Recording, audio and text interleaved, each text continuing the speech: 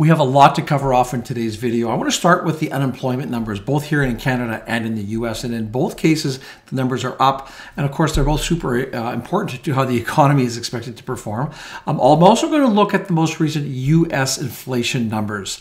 Bitcoin and gold have both been on a tear. Should you own them in your portfolio?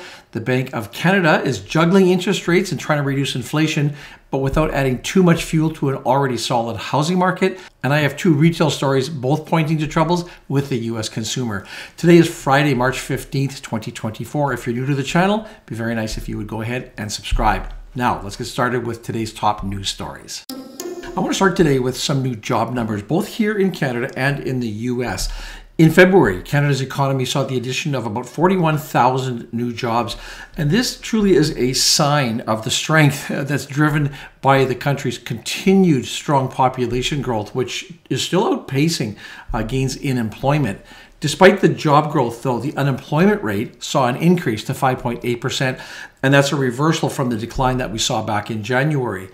Growth in jobs was predominantly seen in the services sector, significant boosts in both accommodation and food services. So this strong, robust population growth seems to be really heavily influencing the job numbers. And Douglas Porter, he's an economist at BMO, and he points out that while the headline numbers are encouraging, they're notably supported by this strong population growth, and so that it might indicate a cooling labor market beneath the surface. A couple of other things that came out of this most recent report. Women's participation in the workforce stood at 47.3% in February. There is a notable wage gap that persists. Women currently are earning 87 cents for every dollar earned by men in that core working age group. The unemployed population grew by 35,800 from the previous month. So now that is 1.26 million. That's increases mostly noted for core-aged men and young men. Now, to keep everything in perspective, despite the growth in job gains, the unemployment rate, which of course it measures the proportion of the working age population that is employed, declined now for the fifth consecutive month. And that is the longest streak of declines we've seen now since 2019. So this suggests that while jobs are being added, the rate at which they're filling doesn't keep up with the population growth. Now, if I shift to the US, the unemployment rate in February rose by 0.2%. That is now 3.9%. That is now at the highest level since January 2022, and it came in above expectations of only 3.7%. The number of unemployed people increased by 334,000. That now sits at 6.5 million. As for the latest U.S. inflation report, the annual inflation rate in the U.S. unexpectedly went up to 3.2% in February. That is up compared with 3.1% in January. And most importantly, probably, it comes in above the forecast, which were 3.1%. Drilling down a bit, energy costs dropped less than expected. They were down 1.9% versus 4.6% decline in January. Gasoline declined 3.9% versus 6.4% month over month. Utility gas service fell 8.8% versus the 17.8%. And fuel was down 5.4% versus a decline of 14.2%. When we look at the annual core consumer price inflation, which strips out volatile sectors such as food, energy, and again, I'm speaking here in the US, it eased to a near three-year low of 3.8% in February. That's down slightly from the 3.9% that we saw in January. It also exceeded the expectations and the forecasts, which were only 3.7%. The shelter index, that accounts for roughly 2/3 of the 12-month increase, it increased by 5.7% in February. That slowed a little bit from the 6% that we saw the prior month. On a monthly basis, core consumer prices rose by 0.4% in February. That's the same as they were the month before, but they again came in above market expectations, which were 0.3%. Bitcoin and gold, which are obviously two of the most prominent alternative assets, they've been making headlines recently as they both have recently hit record highs. Starting with Bitcoin, their rise to new heights, of course, has sparked discussions with investors about whether it's maybe time to reconsider having cryptocurrency in your portfolios. Gold, on the other hand, it's raised questions about the disconnect between the increasingly soaring price of the gold itself and the struggling prices of the share prices of many of the gold producers. Now, as has been the case historically, Bitcoin's journey to this new height has been characterized by volatility. Its price recently hit a high, an all-time high of over $73,000. That's retreated a little bit down to $68,340 as of today. And this has probably been fueled quite a bit by the regulatory approvals for these Bitcoin exchange-traded ETFs that we've seen authorized recently in the United States. These trading vehicles, these ETFs have seen it, made it easier for investors to gain exposure to Bitcoin. And this, of course, has led to an increased demand and, of course, trading volumes. Also, anticipation of the upcoming halving event, which comes up next month now. This has historically led to price increases as well and contributed to the bullish sentiment. As far as gold is concerned, it has rallied to fresh record highs, almost hitting $2,200 an ounce. It's hovering today slightly below that at $2,160. This upward momentum has been driven in large part by geopolitical tensions that we've seen around the world, uncertainty, of course, surrounding the U.S. presidential election, and also cited was concerns of China's economy. Despite gold's rally, as I mentioned, the share prices of a lot of gold producers haven't reflected this success. They attribute things like rising production costs, supply chain disruptions are still being noted, and challenges in increasing output, which have hindered the performance of the gold stocks, despite the commodity itself reaching these new record highs. So now investors are basically faced with the question of, do you invest in Bitcoin? Do you invest in gold? Or in some cases, do you invest in both? I think that Bitcoin does offer, obviously, potential for significant returns, but it does remain a very volatile asset. So there's a very strong risk-reward trade-off with Bitcoin. Gold, on the other hand, it's viewed more as a safe haven during times of economic uncertainty, but obviously it has its own set of challenges, and particularly, as I alluded to, going back to the actual, if you're investing in the gold producers themselves. Ultimately, my opinion here, both Bitcoin and gold represent opportunities with the commensurate risks for investors. So while the prices have surged and certainly has caught the attention of a lot of people, I always think you default back to being prudent, and these investment decisions should factor in other things like diversification, your risk tolerance, the long-term outlook for these alternative assets in a dynamic and ever-changing landscape. This episode is brought to you by our sponsor, Harvest ETFs, which recently passed over the $4 billion level in AUM, where they believe in building and preserving wealth through the long-term ownership of high-quality businesses. So whether you are in the market for equities or fixed income, they've got the right blend of products to help you reach your financial goals. Now, at Harvest ETFs, their core offerings revolve around covered call strategies and helping generate income for their unit holders. To highlight ticker HHL, the Harvest Healthcare Leaders Income ETF, it has over $1.4 billion in AUM, provides investors with an 8% plus yield and exposure to 20 large capitalization global healthcare stocks. This one is a favorite amongst Canadian investors. And this, of course, is just one of their many offerings. If you are more into fixed income, their ETF HPYT, it focuses on U.S. Treasury ETFs with a covered call option strategy. They have all-in-one solutions like HDIF, the Harvest Diversified Monthly Income Funds.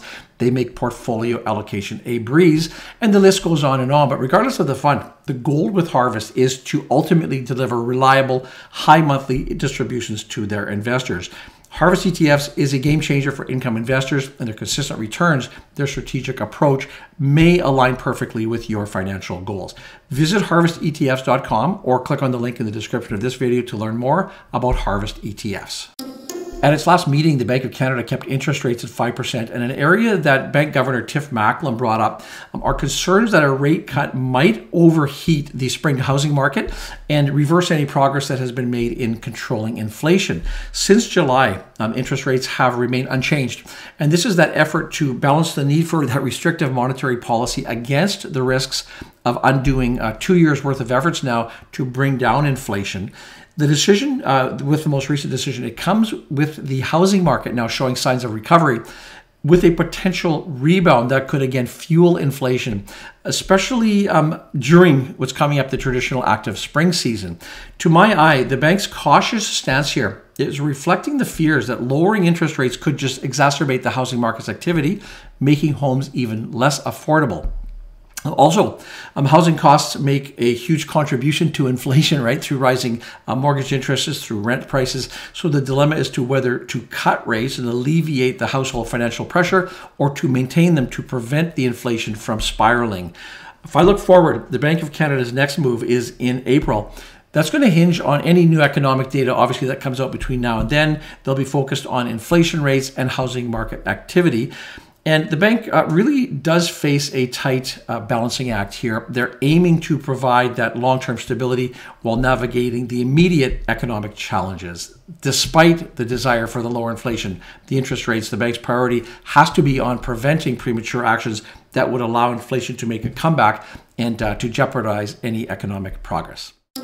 McDonald says that they've noticed a shift in consumer behavior, with lower income Americans opting more and more now to eat at home rather than dining out due to the increasing prices at restaurants.